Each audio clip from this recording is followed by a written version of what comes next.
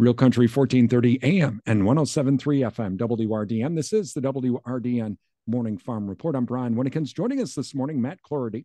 He is with the Wisconsin Department of Natural Resources. He's the Phosphorus Implementation Coordinator, and we are going to talk about the first market-based effort in America for water quality. And thank you to our newsmaker sponsors, including Wisconsin Corn Growers, Alcivia Co-op, Annabis Silo, Animal Wellness Center of Buffalo Valley, Compeer Financial Osteoplastics, Synergy Co-op, the Wisconsin Soybean Growers Association, and Wisconsin Farmers Union. And Matt, thank you for joining us today. Okay, the Water Quality Trading Clearinghouse. I guess tell us a little bit, how did this all come about? Yeah, the Water Quality Trading Clearinghouse is a novel concept that will help farmers as well as wastewater plants reduce pollution. And this is a void that was recently filled by the Clearinghouse legislation. Came through the Department of Administration for getting the Clearinghouse online. The need started back in 2010 with our phosphorus standards that set targets for surface waters. Phosphorus is the nutrient that generally causes algae blooms in lakes and rivers, excessive plant growth. So, that's a big problem that has been plaguing the state for quite a while. The phosphorus standards are intended to remedy that. The standards result in really low limits for our wastewater plants, to the point where they have to spend $4 or $5 million on a small system to meet those limits. And you're generally looking at doubling or tripling sewer rates in our communities when that expense is incurred. So we wanted to be flexible with how these limits were met. And when we look at where phosphorus is coming from, it's not all from our wastewater plants. A lot of it comes from the landscape, right? From runoff from farm fields and stormwater, manure and fertilizer, et cetera. So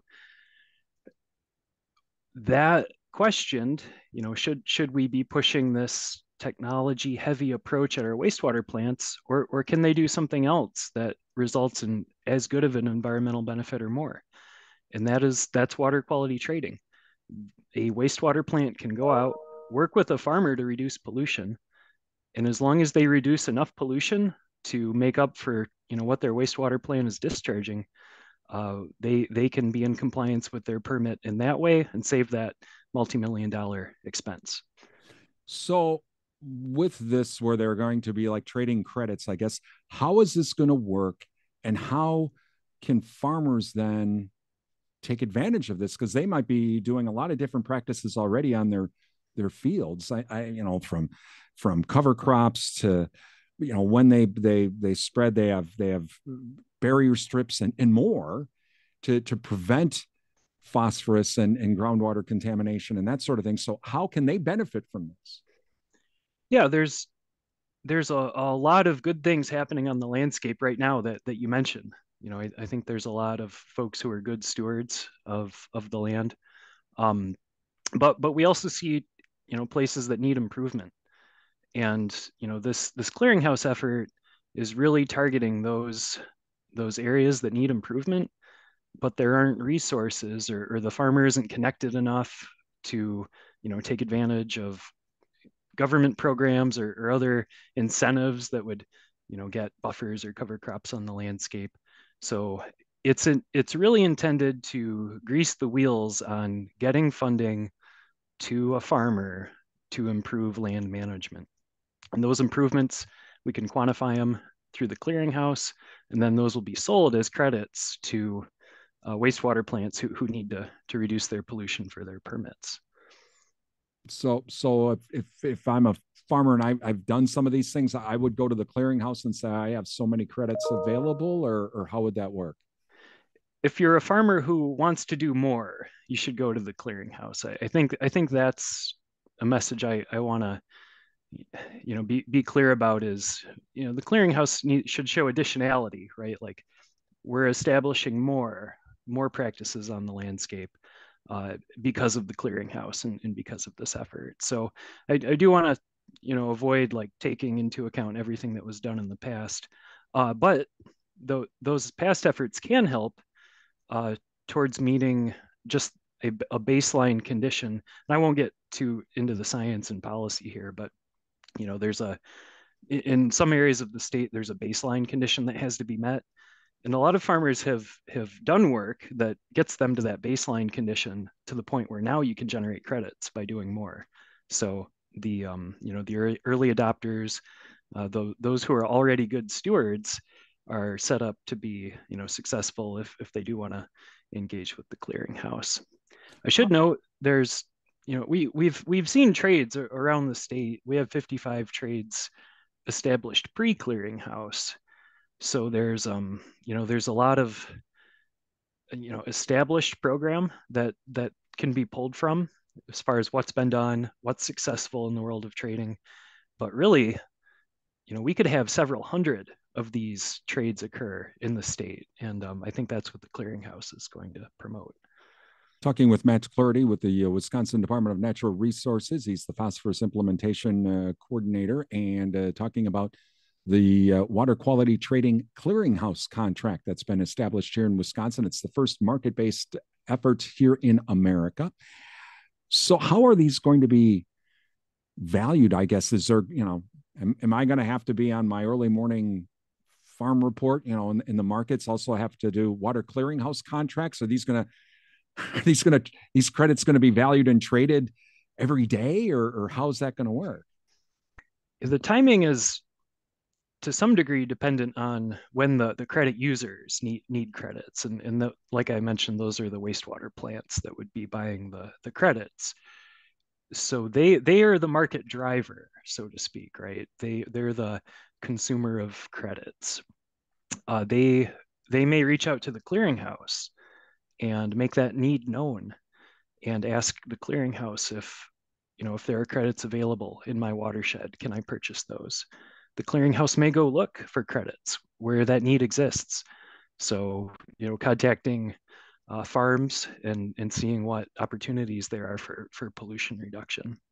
So the need comes from the credit users. The timing revolves around when those credit users need to meet their permits.